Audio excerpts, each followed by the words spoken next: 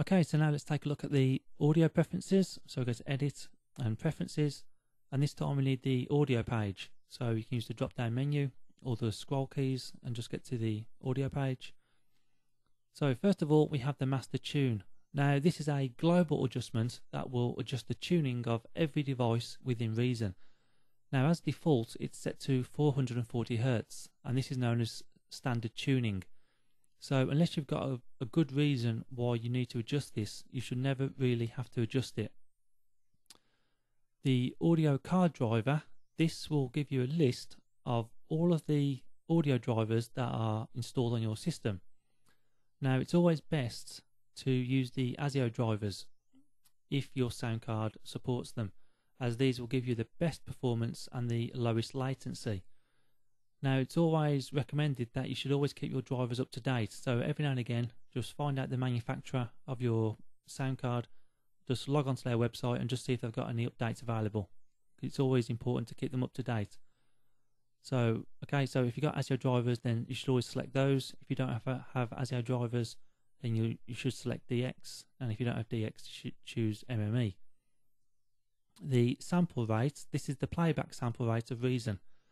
Now you will have different options here if you have different sound cards, but for 44.1 kHz, that is CD quality, and so that should be good enough for most people. Now the buffer size, because I'm using an ASIO driver, I cannot control the buffer size in this window.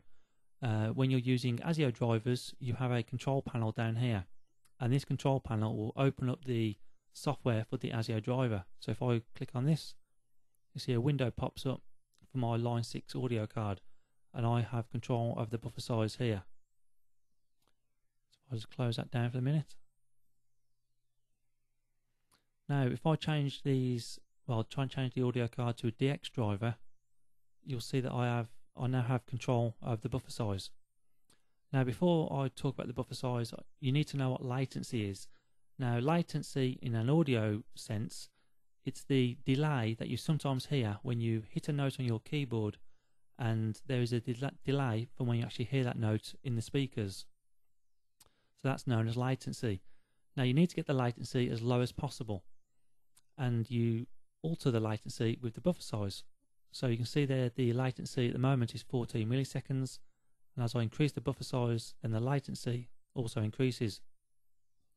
So you may think, well, why can't you just put the buffer size to a minimum, because that will give you the lowest latency? Well, when you lower the buffer size, you're putting more and more strain on your CPU. So if you're playing back a Reason song that's got lots of, say, subtractors and maelstroms that use a lot of CPU power, then you're going to notice some problems in the playback. Okay, the audio may cut out completely, you may have pops and crackles. So it will take a bit of experimenting, but basically you need to get the buffer size as low as possible while still keeping good audio quality, but also getting the latency as low as possible. So now we have latency compensation. If you're using Reason with an external MIDI device, then the playback sometimes will not be in perfect sync. That's once again because of latency. And this compensation here, you can adjust the latency to actually try and get it to play back in perfect sync. The active channels, this will vary depending on what sound card you're using. My sound card just has these stereo outputs, so I have the 2 out of 2, and up here in the audio hardware you can see that I've got channels 1 and 2. There's a green light which represents the 2 output channels. The clock source, this setting on mine is actually greyed out because I'm only using the one audio card. I'll just change that back. But if you're using more than one audio card, you have the option, well, you have to tell Reason which one will be the master and which one will provide the clock source. So that's what you use that setting for. The control panel, I've just explained that when you're using ASIO drivers, this control panel will be lit up, and that will take you to the control panel for your particular driver.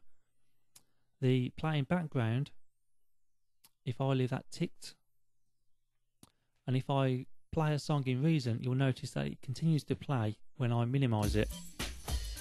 So you can work on other packages with the song playing in the background. Now if I untick that preference, then it's quite obvious really. If you play a song again and you minimize it,